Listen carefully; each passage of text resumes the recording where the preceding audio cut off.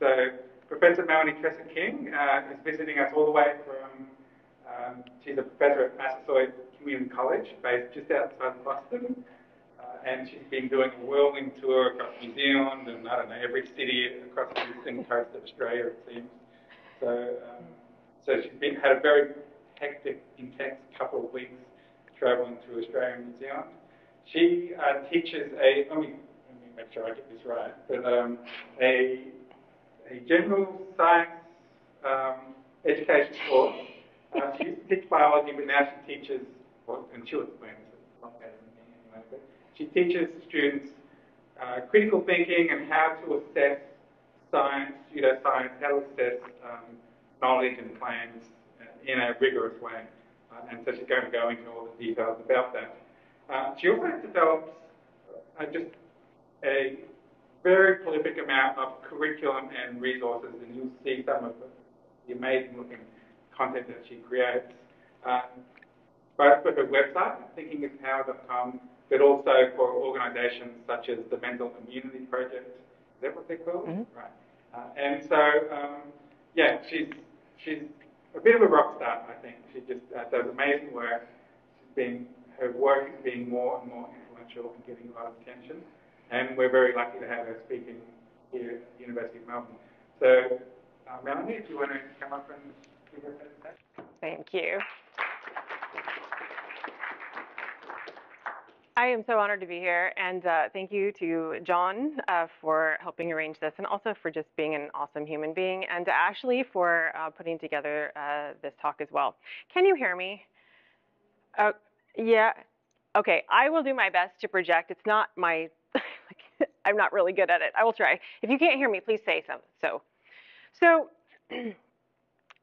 I love teaching general education science. In the United States, at least, I don't know how it works here, but in the United States, when you want to, when you're getting a degree, but you don't want to be a scientist when you grow up, you still have to take science courses as part of your curriculum. And in the United States, the vast majority of the time, that course is intro bio, or as we affectionately call it, baby bio. And it's basically all of biology in a single semester.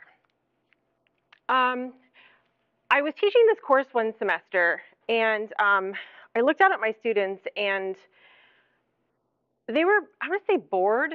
My mom would say they had that constipated look on their face, a bit deer in headlights, like, oh my God, what is all this stuff? And I thought, is this really the best use of their time and of my time? So what I did instead is I created a course to teach skills, not facts. And I say this as a biologist. I love biology. My undergrad is biology and chemistry. I have a graduate degree in ecology, plant ecology in particular. And biology is awesome. And I thought I actually had a winning formula. I mean, we get to talk about sex. You get to dissect squishy things. And still, like, I wasn't winning them over. This textbook, I am not naming names, so I did not cite it, but this is the most commonly used intro bio textbook in the US. It's over 800 pages long for a semester. And in that textbook, the very first chapter has about 4 pages devoted to what they call process of science. And the rest of it is full of interesting facts, but honestly just a bunch of stuff for students to memorize, regurgitate on an exam, forget, and then leave hating science as much as they came to me. So here's the thing with facts. I don't know what your backgrounds are. Have you seen the Krebs cycle before? Right, Krebs cycle is part of the process of cellular respiration. The Krebs cycle is extremely complicated. It's, facts are forgettable, right? We can also look them up. I mean, I don't have my phone on me right now, but we have access to basically all the world's information in our pockets. They also change. Facts, we held this idea, when I say we, I do a lot of science communication to the general public, and they elevate facts to this level of untouchable proof. And that's not how science works. So when I was first started teaching, there were 5 kingdoms of life. Now there are 3 domains, and there's kingdoms underneath those. But Pluto was a planet. So facts can change over time. And most importantly, that is not what science is. Science is not a body of facts to memorize. It's a process. So I would hold that you can look them up when you need them. And this is honestly true. Every time I teach this, I still have to look it up. And that's okay, right? Looking up the information that you need when you need it, there's nothing wrong with that. The question is, what can you do with it? So this was before the pandemic. I was teaching intro bio, and about midway through the process of cellular respiration, and the student raised their hand in class and said, how do they know that? I don't know. Actually, that's a really good question. So at lunch, I went and talked to the other professors, including chemistry, and I said, well, I had a student ask this question. How do they know that? I don't know. And that ate away at me. Like, I kept thinking, the process of how we learn something is more important, right, than what it is that we know. So this was before the pandemic, and I will fully admit at this point, what I'm going to do is tell you a story of the mistakes that I've made and what I've learned in response. Honestly, I learned that I didn't know a lot, and I worry that the students that I taught pre-pandemic weren't able to make sense of science in real time. Right? We all saw science play out in real time. We saw the sausage being made. We had a new virus. Where did it come from? How does it spread? How do we prevent it? We had new vaccines. We'd never had mRNA vaccines before. How do those work? Right?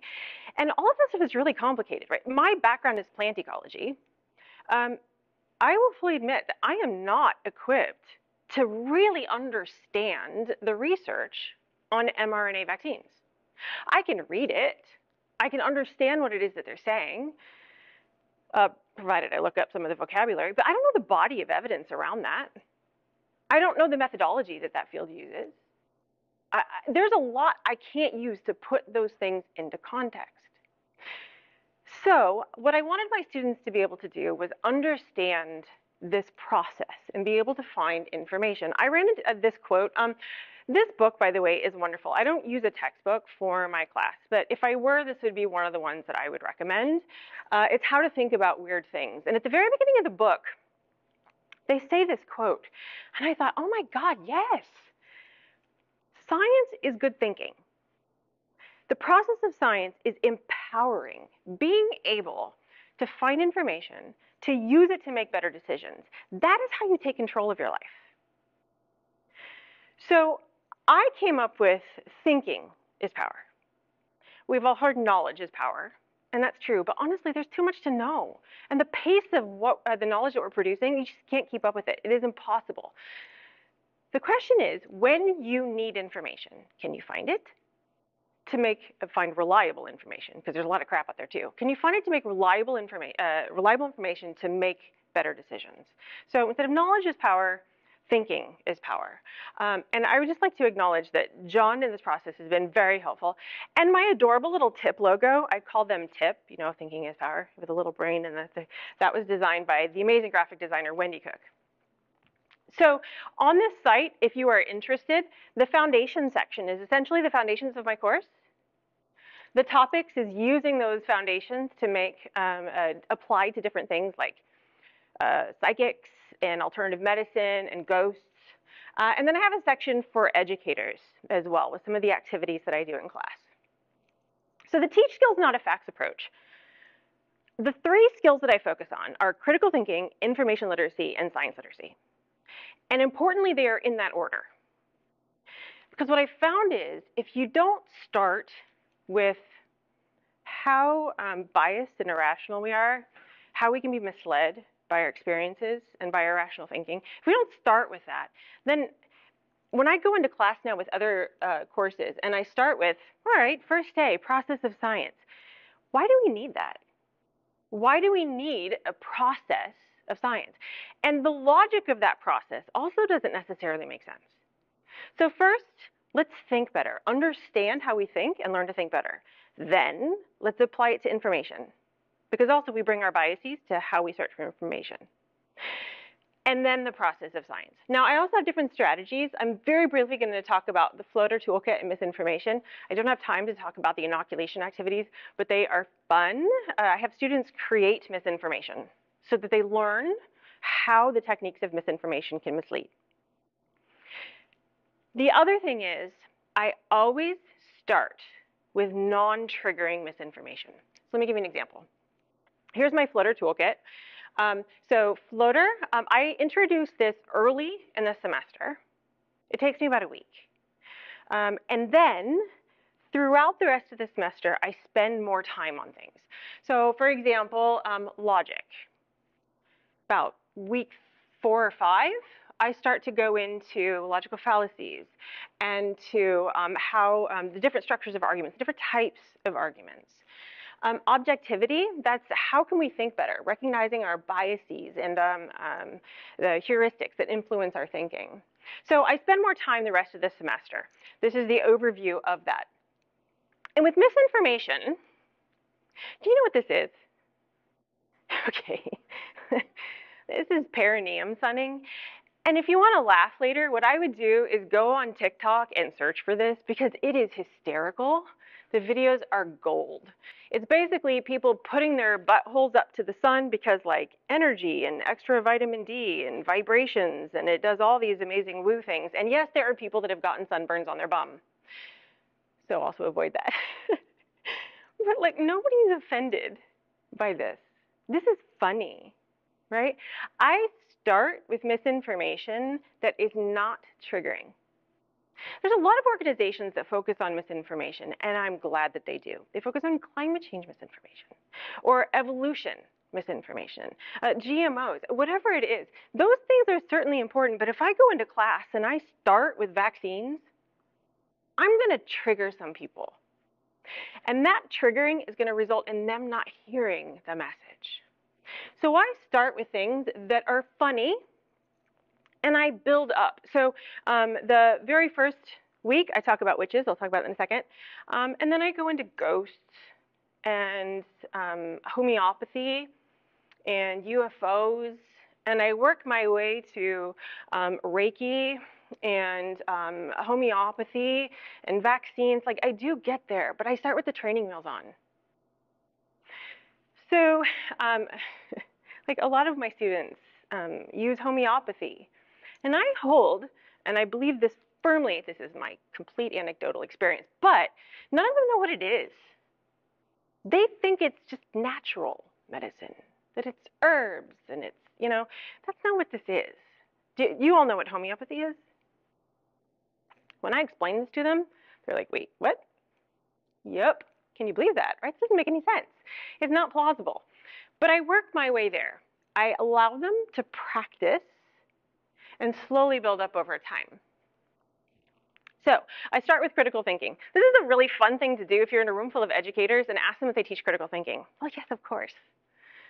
At my college, if you teach a science course, any science course, by definition, you are teaching a critical thinking course. Those are our union rules. Now, I know now I was not teaching critical thinking, but I know that now because I learned that I wasn't. Next question, after you ask them if they are teaching critical thinking, ask them what critical thinking is. You're going to get a different definition from every single person. Because then you could ask them, well, how do you teach that? What I've learned about critical thinking, and the literature supports this, critical thinking has to be taught directly. It can't be an outcome of your subject. You have to specifically teach critical thinking. Apply it to your subject, but you have to specifically do it. So, and here's the thing with critical thinking. I've talked about educators. And again, I do a lot of science communication online. Everybody thinks they're a critical thinker. We all know that's a good thing. We don't want to be fooled. So yes, I'm a critical thinker. We're born thinking, but we're not good at it, right? Through all of human history, it wasn't until the last few hundred years that we started to use a process of science. Statistics is only a few hundred years old. All of human history, that stuff does not come naturally. We have those tools available to us, but we have to learn. And notice how we are not doing that and correct it. Also, it's not enough to know how to think critically. You have to want to do it. And that's hard. You have to have the motivation. So in class, I use a lot of what's the harm? Like, what's the harm of not thinking critically? If you treat your baby with homeopathic remedies as opposed to evidence-based medicine, that child can die. There are examples of that. It is terribly sad and really frustrating to watch. You can have death. You can have social harm. Like, for the public not accepting climate change, we don't vote for climate change policies. Also, and I tell my students this all the time, look, I'm cheap. I don't want to waste my money on stuff that's not actually going to work. So you might go to a psychic and they only charge you $50, but I think $50, I could spend that on something else. So what's the harm of not thinking critically? Now, we talk about all of this in class. I will say a couple things on here that are really difficult to do is detaching your beliefs from your identity. You don't have to totally detach, but to keep your identity as small as possible. When we attach a belief to how we see ourselves, our personal identity, our social identity, when we do that, threats to that belief are literally in the brain. They activate the same portion of the brain that perceives physical threats. That's why I start with butthole sunning, for example. So we want to learn to detach our identities. Also, this idea of black or white, yes, no, true, false, fact, not fact, proven, not proven, right? Proportion our beliefs, how true we think something is. So here's how I start class. Day one, syllabus. At the end of the class, I say, let me back up for a second. At the end of the class, I say, okay, this is a class on critical thinking. I have a friend who is an astrologer, and she's pretty famous. She's written some books. She's been on TV a lot. I'm not going to tell you who she is because I don't want to bias you too much. But she has offered to give you free personality assessments. We want to test how effective she is. So if you're interested, just need you to fill this out, and I'll have it for you next class, hopefully. And that sheet has things, I'm priming them. It's things like your name and your birthday, but also if your house was on fire and you could take one thing with you, what would it be? Or if you could do one thing for a living and get paid for it, what would it be? That question is awesome. You learn a lot about students. You get everything from sleeping to eating to watching Netflix. I had one student say a porn star, right? Doesn't matter. I've primed them. Next class. I say, okay, I've got your results, and what I want you to do is read them silently. I don't want you to influence other students, but read them, and we're going to see how effective you think she is. So what they get is something that looks like this. It's a full page, though. It's full of more than this.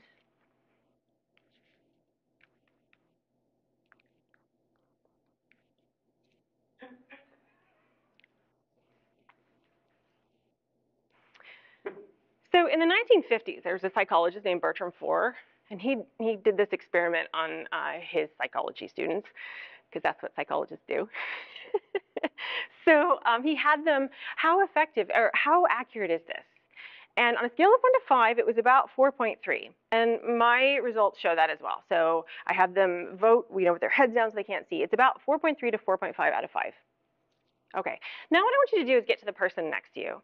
And if you feel comfortable, talk to them about why you thought your reading was accurate. What about it was accurate?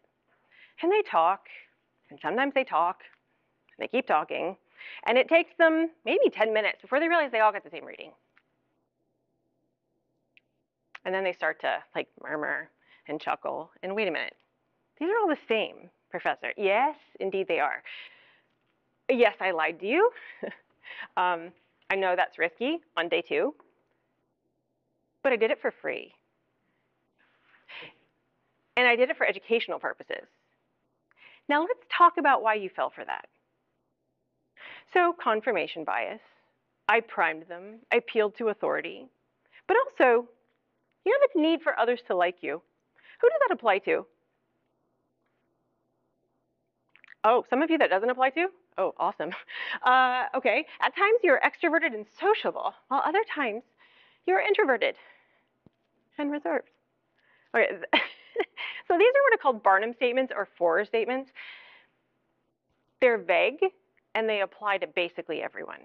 Also, some of them commit what's called a rainbow ruse, where so like it's this and this. At times you're introverted, but other times you're extroverted. By playing both ends of the spectrum, you can't be wrong. So we get to talk about Barnum statements. And this is the basis for horoscopes, for tarot readings, for personality assessments today, like the MBTI. That's basically Barnum statements. There's really not good science to support that. But we all think, oh, yeah, that's me, because that's the effect it produces. Now, the reason I do this is because I want students to recognize that they can be fooled.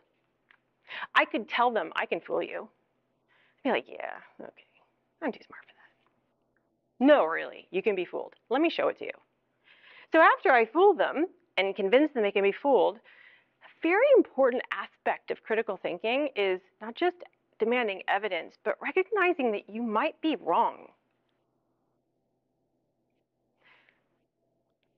Then after that, I start with witches. The very first lecture, I tell students, okay, I don't want you to take notes. That's not the purpose of this. I just want you to listen to the story, and then we're going to talk about why I told you the story. And I tell them the story of the witch trials in Europe in the 1400s through like the 1600s. Now, I'm in Massachusetts, where the Salem witch trials were as well. And we talked about the kinds of things that witches were accused of, and the kinds of ways they kill witches. What were the evidence for the witches? Well, the best evidence was confessing or being accused. By the way, if you were accused and you denied it, that was proof that you were a witch. And why would you confess? Well, let me show you. So you could probably, I would not recommend this for under college students, but with college students, I say, okay, yes, this is terrible, but let me show you what happened to people. There's the wheel of compassion. I don't know why they call it that, where they would roast people over coals. Death by water boiling. There was, the Spanish boots, these big iron things with spikes on them. They'd put on limbs and then beat it until your bone shattered. There was the stretching. There was this, they called it a Spanish donkey, and it had this metal point at the top, and you spread your legs over it, and they would weigh you down until basically you were sliced in half. People would be alive until it reached their navel. I would confess to anything, and people did. But here's the thing. Oh, okay, so we finished that. And I will, like, the day I put together that lecture, I was traumatized. That's horrible. Humans are really creative and cruel when it comes to harming other people. But they were convinced they were right. So why did I tell you this story? Well, they really believed it. They believed these people were witches that were causing crops to die, or storms, or some birth defects, whatever it was. Why did they believe that? Well, they had evidence. How good was that evidence? Now, my students generally, almost never, believe in witches. So this is a relatively safe belief. They can look at it from bird's eye view and go, well, that really wasn't good evidence. But they were really sure. And my point isn't to condemn others, but to point the finger inwards. What do you believe that might not be true? How sure are you? And what is your evidence? Is it good evidence?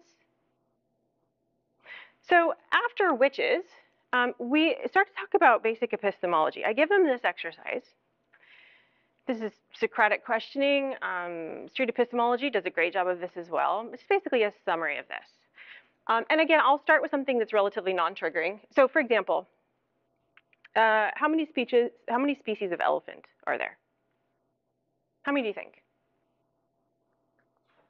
Some of you don't get to vote. I'm going to guess 3. African, Indian, and there's another one in Wales. Okay, so we've got 3, and you named 3. Interesting. Okay, anybody else? 3? At least 1. At least 1. And I'm guessing you're pretty confident in that one. Okay, so you do something like this with elephants. How confident are you in your answer? Put a number on it. This is important. If you put a number on it, I'm guessing you're not going to be 100%. Okay? Where did that belief come from? This is where you start to think about, well, this is in my brain. How did it get there? Is it I don't know, TV, zoo, people around you, right? This actually gets you to start thinking about, where did I get that? Your reasons for believing. Number 5 is really important. If I told you were wrong, how would you feel? Who here would be just crushed and defensive and refuse to admit that you were wrong, right? This one is important here, because that is the feeling that we are going for with all of our other beliefs. If you're emotionally attached to a belief, it's a pretty good sign that it's attached to your identity, and you're not willing to be objective about it. Now, this is a pretty safe belief. That's fine. But again, put vaccines on it. Work your way there. And you should always be able to find evidence that changed your mind. Now, the answer, by the way, is 3. Congratulations. So in the olden days, there was 2, the African and the Asian. And about 25 years ago, the African was split into 2 with genetic evidence. That would be the forest and the savanna elephants. Also notice that's a fact that changed. We learned more and changed a fact. Okay, so we work, starting something like that, work our way up to more pressing things over time. All right, we want to be skeptical. This word is another one of those great words where if you ask people what it means, even so, I'm part of skeptic groups. If you ask skeptics what this means, they're all going to tell you something different. To me, I like David Hume. A wise person proportions their beliefs to the evidence. A skeptic is going to say, oh, that's interesting. Is that true? How do you know? Show me. I will accept it if you provide me evidence. Skepticism, though, is often confused with denialism. Denialism is refusing to accept a strongly supported conclusion. That is not skepticism. I've made this look like a line, and it is a spectrum. But it's actually more like a horseshoe. Because often if you're gullible in one area, it's because you're denying something else in another area. What we're going for is the sweet spot, the Goldilocks zone. Acceptance with evidence. You've all seen the dress, right? Great. Okay, who here sees the dress as black and blue? Okay, who sees it as, is it white and gold? Okay, that is shocking. Actually, when this came out, Taylor Swift tweeted, oh, I have her tweet. I don't understand this odd dress debate, and I feel like it's a trick somehow. I'm confused and scared. P.S. It's obviously blue and black. Okay, it's really fun, though, to get in a room full of people where the person next to you disagrees on the color of a dress. By the way, it's blue and black. In real life, the dress is blue and black, so I'm right. Just gotta say that.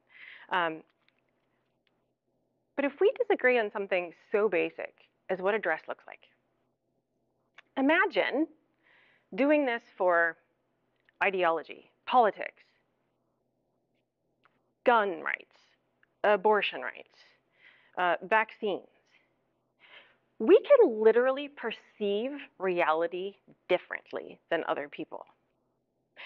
And what's great about this is that a lot of us will debate, well, you're wrong because of this. You're wrong because of this. Here's why I'm right. Whereas a more productive response would be, wow, you see that differently? That is fascinating. Why?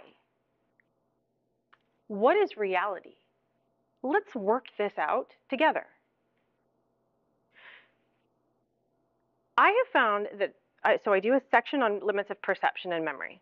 This is one of the most challenging aspects of the semester, and one of the most important. People trust their personal experiences. People trust, I know UFOs are real because I saw one. I know homeopathy works because I tried it and I felt better. Our personal experiences, when I post about this kind of stuff, especially memory online, I'll get people accusing me of gaslighting them. It is disconcerting to think that you don't experience reality as it is. It's uncomfortable. So this lesson of not trusting your personal experiences, this is why we need science, by the way. Our different perspectives provide different testable hypotheses of which we can use a process of science to figure out what reality is. But we have to admit to ourselves that our personal experiences aren't necessarily an accurate depiction of reality. So I'll tell students I have a ghost story. When I was a kid, I saw a ghost. I was sleeping, I was about 5. My grandma was staying over, so she was sleeping next to me. And I felt this fingernail going up my arm really slowly. I opened my eyes and I saw this old woman, and she had like long, straggly white hair. I could still see her. I tried to wake up my grandma to help me. And the old woman covered my mouth. I can still feel her cold hand on my mouth. I tried to yell louder. She put her hand on my chest, and I literally can still feel that cold hand. Does anybody know what that is? Yeah? Oh, you don't count. Yeah, so this is sleep paralysis. Does anybody experience sleep paralysis? It can be really frightening. Sleep paralysis is that in-between state where your brain wakes up, but the neurons to your body are still shut off. I mean, we don't want to act out what we're doing in our sleep. So it's that in-between state. Now, here's the thing. Your brain is awake, but your body can't move. And so your brain wants to explain why. We always want to know why. So why can't I move? And your brain jumps to conclusions based on basic assumptions of what you know. So sleep paralysis throughout history has produced all kinds of terrifying paintings and stories of like demons on chests, succubi and incubus and ghosts and alien abductions, mass murders. Mine, I was 5. And my ghost was the witch from Disney's Snow White and the 7 Dwarfs. She was terrifying. You've seen this movie, right? My 5-year-old brain thought that was the most terrifying thing it could possibly think of. But if I didn't know what that was, I would still be convinced the ghosts were real. So we have to proportion our confidence in something and recognize that we might be wrong. In the sake of time, I'm going to skip a little bit through this, but we talk about metacognition. Are you familiar with the rider and elephant analogy? Or maybe Daniel Kahneman's System 1 and System 2 thinking? So Daniel Kahneman won a Nobel Prize for it. I don't want to discount that. But Jonathan Haidt uses the rider and the elephant, and I think it's a lot easier for students. So the idea here is that in your brain, if you imagine you have an elephant and a rider on top of the elephant is really strong. It's always on. It's emotional. It's biased. It's tribal. The rider is the part of the brain that can think critically, logically, and it's the part of our brain that we think is us. The problem is the elephant is really hard to control.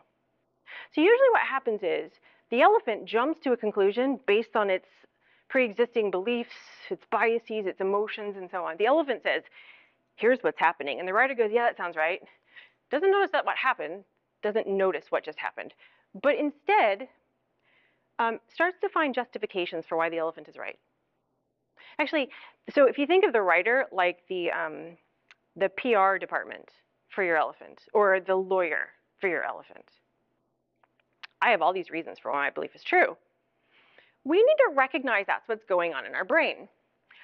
So for example, we think that what we do is follow evidence logically to reach a conclusion. Of course my position is correct. I've thought about it, and here's the evidence for it. And we can find evidence to support anything we want. But what we usually do is, here's the elephant. The elephant says, this is true. And it uses motivated reasoning and confirmation bias to find the evidence that it needs, to find the evidence to say, yes, this is true. And the problem with this actually is it results in overconfidence. Daniel Kahneman actually said if you had a magic wand to eliminate one bias, what would it be? And he said overconfidence. When we're really confident, we're not open to changing our mind with evidence. So we have to avoid that. Again, the whole point of doing this is to get students to recognize how irrational we can be. If we want to understand reality, we need to recognize what our brain is doing.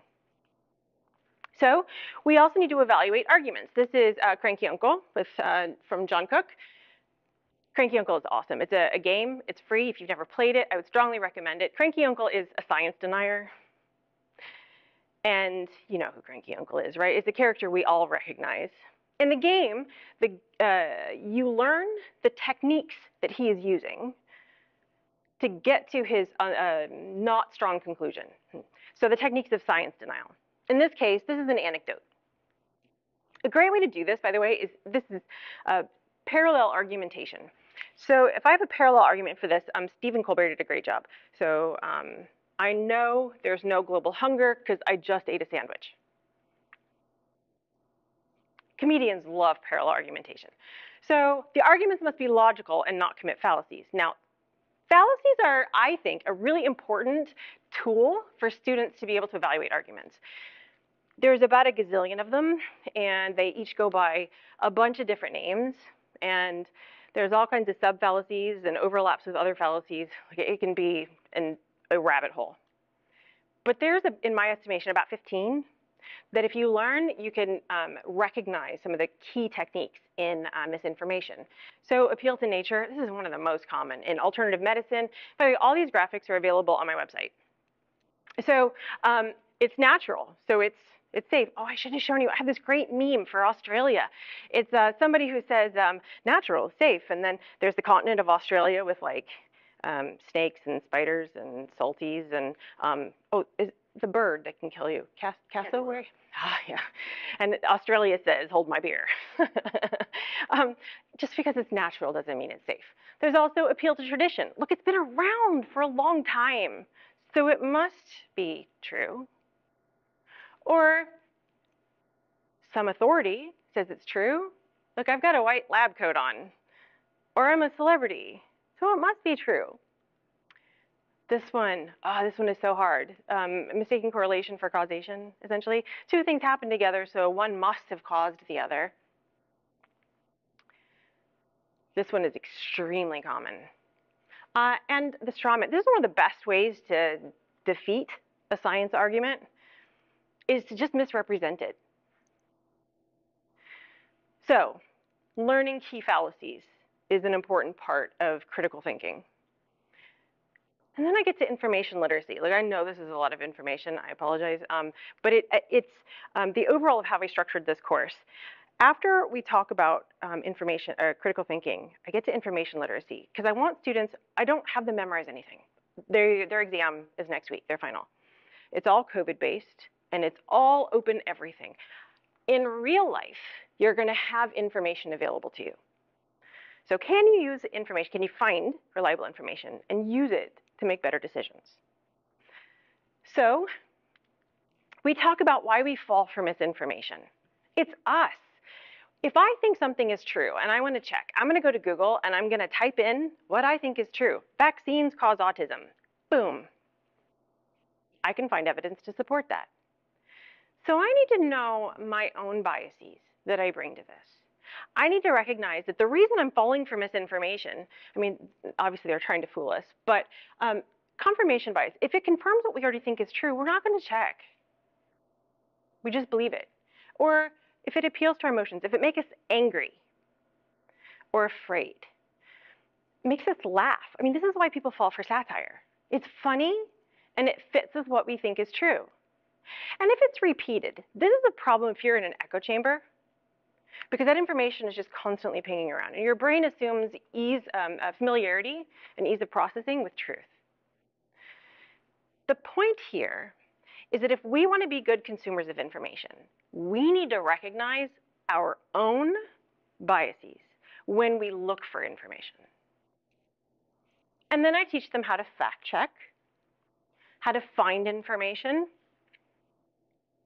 The most important thing is to be skeptical. If you're not skeptical, if that part of your brain, if you don't listen to that part of your brain that says, wait, is that true? Does that make sense? You're not going to check.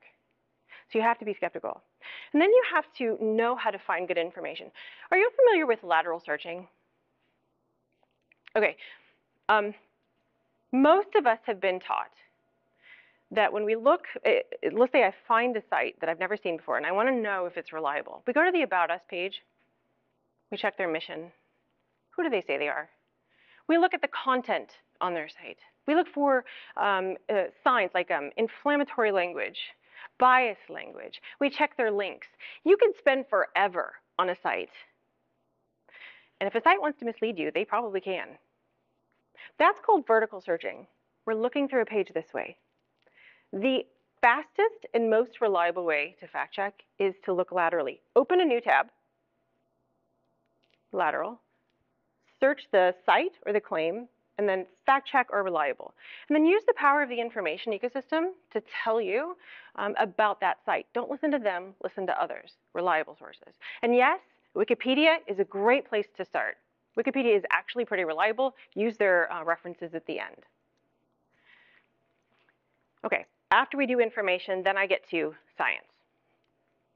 There's a lot of ways to define science literacy, and what really bugs the poo out of me is every time I see somebody talking, well, most of the time when there's an assessment of science literacy, it's how long does it take the Earth to go around the sun? Or which is bigger, an electron or an atom? Or all of these detailed, like fact questions, as opposed to the process of science. So science literacy in this definition, and this is the one that I prefer, is understanding how scientific knowledge is produced. And then being able to find and use scientific information to make better decisions. So understanding what science is. This here is a great resource, Understanding Science at UC Berkeley. Theory is one of those words that people don't understand what it is. They think, oh, it's just a guess. Because, in real life, it is just a guess. But gravity is a theory. Evolution is just a theory. When evolution is proven, it will become a fact or a law, and then I will accept it. That's not how that works. So science is a community of experts collectively collecting and evaluating evidence. And the community aspect is important here. People aren't in silos. We each have our own biases. We need others to check us. And that's why scientific knowledge is so reliable, because it's a community process. A lot of, in the United States, I don't know how it is here, but in the United States, especially for like K-12 and the non-major science courses, and actually even some of the majors courses, very beginning of the textbook, there's this recipe like, make an observation and then formulate a hypothesis, and then you do an experiment, and you did a science. It's a recipe. You follow it, done. There is no single scientific method. There is no one way to do this. So perceiving science like this, I have found, again, anecdotally, that people will see other ways of doing science and discount it when they want to, when they're motivated to. The other thing is most of these recipe labs have right answers. So when you're done, you're supposed to get this answer. And I've even seen students in class didn't get the right answer, and the teachers will say, well, here's what you were supposed to get. That's not how science works. I love this lab. Are any of you potential educators or current educators? Wonderful. This lab is fantastic. It's from UC Berkeley again. They call it the Checks Lab. The idea is you have moved into a house, and the previous occupants left some old checks lying around. And you're going to use those checks to learn about them, explain their story. There's a series of 16 checks, and you put students in groups, draw 4 checks randomly, right? Propose an initial explanation. There's your hypothesis 1. Okay, after they do that, pick 4 more, and then pick 4 more. Notice they didn't get all of them. And then when they're done, what is your explanation and why? Why did you come to that explanation? What I've noticed is, so OBGYN, I have a lot of young male students, they have no idea what that is. So when there are women in that group, they can explain what an OBGYN is. But if they didn't have that perspective, they would not know. Kids R Us.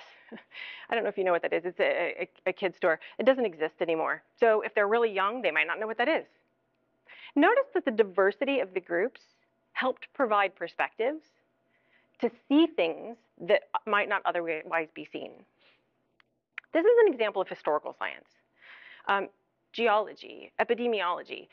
There are different ways to collect, so observational science. I love this lab. At the end, I put them with other groups. You go with this group. What did you come to and why? And at this point, they're fully invested in the story. Like, what happened? Oh, and they're arguing about it. And then they get all done and they're like, okay, so what happened?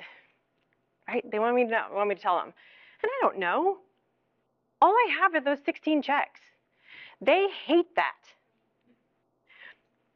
But that's how science works. It's not like at the end of your experiment, you get the right answer. All you have is your evidence and the kinds of reasoning and perspectives you can provide from that evidence to get to a conclusion.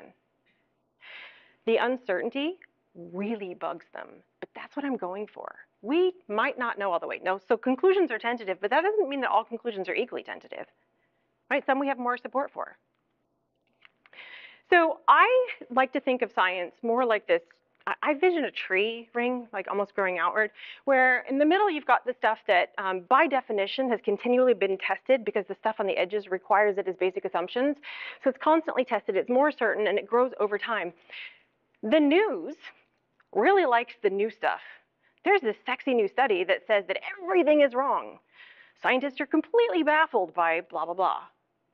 Science has shown that cancer can be cured by, and then you look at it and it's cells in a petri dish or in mice. I find that the edges of science being represented in the news like that for people makes students go, well, they don't know anything. That's not true. There's a body of evidence in the middle that we do know. No. And also, scientists are always changing their mind. I don't know why that's a bad thing. Changing your mind with evidence should be, it's commendable, right? We want to change our mind with evidence. The other thing I find with science literacy, a lot of science teachers say, well, yeah, I teach science literacy. I have my students read primary literature. Okay. I've already told you that when I get to primary literature with mRNA vaccines, I'm kind of stuck, right? I don't fully understand it. It's not put in context for me. I don't have the expertise. And what I find is, having a conversation with somebody on social media, they think something is true, so what they'll do is go to Google Scholar, type in what they think is true, find a study that says, and it's in some journal that's a predatory journal, or it's a low-quality journal, or it hasn't been replicated, or it's even been disproven, but it's still in the literature. They can't tell the difference. All they know is science says I'm right. I think relying on primary literature this way is dangerous. Primary literature is for nerds to talk to other nerds. Specific nerds to talk to others, that's great. But it's not for people who aren't nerds in that area. There's great secondary sources. There's great tertiary sources. It's not, is it primary or tertiary? It's how is the quality of that? And quite frankly, secondary and tertiary sources for non-scientists can be much more useful if you can find quality sources. The danger of that single study. So have you seen pyramids of evidence? So usually they focus exclusively on humans, and that's great, but like there's all kinds of science that doesn't involve humans. So I tried to make a pyramid that was more representative of other types of science as well. But individual studies are like pieces of a puzzle. There's this one, and there's this one, and this one. When you start to put the pieces of the puzzle together, that's when the bigger picture starts to make sense. So the stuff at the top that's been synthesized and evaluated by those specific nerds that says, this is the most reliable conclusion we can come to at this point in time. Headlines that say, a study says, make that skeptical alarm go off in your head. Now, I told you at the beginning my students were scared and bored, and that is all true. I'd like to say that they're not at all that anymore, but some probably are. But I do get a lot more comments like this. I've had students call their mom in the middle of class to talk about the supplements in their medicine cabinet. Or they come back to me and say they talked to their girlfriend about astrology. This stuff is relevant to students. They are exposed to pseudoscience and science now. That Poo is everywhere. Giving them the opportunity to address that in class helps them see the difference between the process of science and the process of pseudoscience, the difference in the qualities of evidence.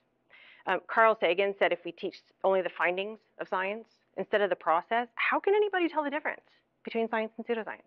He is right. We need to teach the process. And importantly, now I don't have to cover every single type of pseudoscience in Science Now because that is endless, right? It's a fire hose of poo. I don't have to cover it all because I've given students the tools to evaluate it themselves. So the original article is in Skeptical Inquirer. It's free online if you'd like to read it. My website, I have all of those graphics and more. If you want to follow me on social, I try to do, especially Facebook, something every day. And thank you for your time. I really appreciate